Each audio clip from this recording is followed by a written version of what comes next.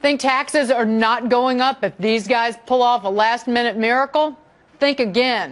Hi, everybody. I'm Dagan McDowell in for Neil Cavuto, and Fox on top of a clock ticking down. Less than 62 hours until it all goes down. And I'm not talking about that ball in Times Square or those automatic tax hikes and spending cuts lawmakers are scrambling to avoid. I'm talking about taxes going up no matter what. Taxes in the president's health care law. A new tax on investment income, a tax on medical device makers costing jobs. Those aren't the only ones. That last tax already forcing many companies, to lay off workers. Coming attractions for the new year, to Ben Stein, Charles Payne, Todd Schoenberger, and Sarah Flowers. Welcome all, but Charles, to you first. Look out below. Here it comes. Let the floodgates open. Yeah, listen, Dang, and obviously we know, well, we don't know, but it's to Nancy Pelosi's point, we're going to find out, and I hope we like it. A lot of taxes associated with Obamacare. You mentioned the medical device issue. A lot of these companies, by the way, these medical device companies, laying off workers right now. This impacts, by the way, everyone. It takes away from research and development, which will take away from life-saving innovation. And it's just, again, just the very tip of the iceberg. Ultimately, there's going to be a whole lot of taxes that this opens the gate for, but this is just the beginning. Ben, even if you look at the actions taken by these medical device makers, there is already damage that's been done by these tax increases built into this health care law, has it not? Well, there are damages built into it. On the other hand, there's some good built into it, too. There are people who are very poor, who would not otherwise be able to get health insurance, who will be able to get health insurance. I mean, not very poor, but between Medicaid and middle class, who will be able to get health insurance. So there's some good to it. Overall, obviously, I don't like the bill. I don't think any sensible person could like the Obamacare bill. But tax increases are going to be a fact of life. That's our story. It was tax cuts under Mr. Bush. It's going to be tax increases under Mr. Obama. Surplus as far as the eye can see under Mr. Clinton. Tax increases as far as the eye can see under Mr. Obama. But when do the spending cuts, Sarah, come? When? Never. That very often happens. You have the tax increases that kick in. You see it in this health care law. And then the spending never gets cut. I think we need to look at where this spending goes, and it goes to preventative care, providing preventative care. Already last year, we saw 87 million people who weren't previously able to access preventative care access that care. That's a net savings for the entirety of the healthcare system, which is passed on to all of us.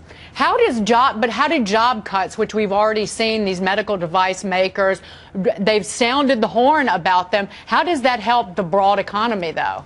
What you're seeing is a readjusting of the industry. Most of this tax money comes out of those making $250,000 or more, an increase on those individuals. At the same time that we're fighting out here on Capitol Hill about a decrease on those making $250,000 or less, so the majority of Americans. When we have this increase on a very small portion, we see that those folks are welcoming this increase. A poll that was released the day before Christmas through American Express and the Harrison Group saw that 67% of those making 1% or more wanted to see this increase happen. Because let me move on to Todd, because I can tell you that there are a lot of tax increases just in this health care law. I didn't even mention some of them at the top of the show, Todd, but I'm talking about additional payroll tax for people making more than $250,000, right. The investment tax, a cap on flexible spending, raising the limit of how much health care expenses that you can write off every year. People don't even know how much this will hurt them and hurt the broad economy. That's right, because they haven't seen it taken out of their paychecks yet.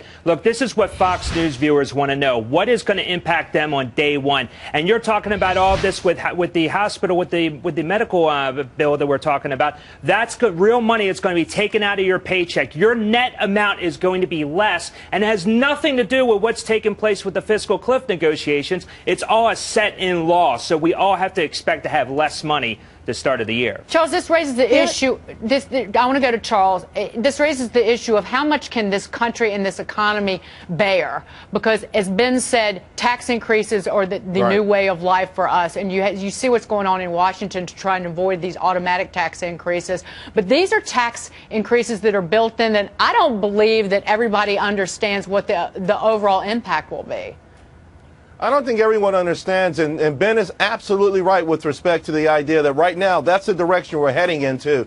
No one's talking about spending cuts. No one's talking about How do we, truly bring down the $16 trillion deficit instead of just slowing its march towards 20 plus? There's so many other things that are ultimately going to be up for play. Mortgage interest deduction is going to be up for play. Your company, the healthcare tax, the healthcare that it provides for you, that will be taxed at some point. At the very least, it will be means tested, and some people aren't going to get it. But ultimately, this government has a ferocious appetite for spending. And all these cuts that we're talking about, even though they will hurt everyone, they're just a drop in the bucket for where we're going. I just laughed because Ben, as soon as you said mortgage interest deduction, I was worried he was going to fall out of his chair. Well, if you got 9 houses, it could be a problem. Wait a minute, how many did you say? Don't you have 9 houses? It's more than that. It's more than that. Don't admit that. The idea of clobbering the housing market just when it's starting to get on its knees after being on its back for 4 years or 5 years is just ridiculous. That's crazy. That's just craziness. All right, we got more on the housing market coming up. I don't want to stick to that, but because again, we don't want Ben to faint in the middle of the segment. But Sarah, this just raises the issue of, and it's something I said to Todd. There are so many tax increases built in that people don't know about this coming year, and there are more to come. There is only so much that an economy and that the job creators, and I'm talking about wealthier Americans, can bear. And I do not believe for a minute that lawmakers fully understand what they have already done and what they will do. Well, I think we need to also look at what is it also in there that affects the average viewer of this show. We're getting rid of annual caps. We're getting rid of lifetime caps on insurance. We're making preventative costs at low cost or free preventative health care. That means for the average viewer out there, you can catch something that could bankrupt you if you get really sick earlier, or now it won't bankrupt you because your insurance won't run out. You won't be out of luck if something really tragic happens in your life. Those are 3 changes to the law, and there are many, many more others. Ensuring those under 26 on their parents' health insurance. We've gone over all that, but the issue is paying for all of it. The issue is paying for all of it, and broadly speaking, what will it do to the American economy, Todd? Right. Well, Dagan, you mentioned about how American households, will they be able to actually stomach this? Look, you have right now Americans were deleveraging since the recession started, but now they're taking on more debt right now. And why is that? Well, you have food costs that are up 6% plus this year. Energy costs, gas prices have been dropping recently, but they were high for most of the year. So you have to go after, you have to take on more debt. And now when you start squeezing that take-home pay, when you have less money that's there to pay the bills, you go into further debt. So the ancillary, there are more negatives than positives right now. I get the preventive care issue, but realistically going forward economically, it's tragic for the country. By the way, real quick, though, I got to be honest with you. There's nothing in Obamacare that addresses preventative care. In fact, in some instances, it might actually get people to go out there and be even more reckless, thinking that, hey, health care will provide for it. Listen, you see the big groundswell of welfare spending, food stamp spending. A lot of people are taking that food stamp money and they're buying yodels and ring dings and stuff with it. There's absolutely nothing that keeps recipients of all of these programs honest and ultimately off the taxpayer dime on the medical side of the issue. That's got to be the final word. Sarah, we've got to wrap this up. But full disclosure, I clearly am very angry about the excise tax on tanning, which was in the health care law, which kicked in immediately. Again, tax first and then worry about everything else later.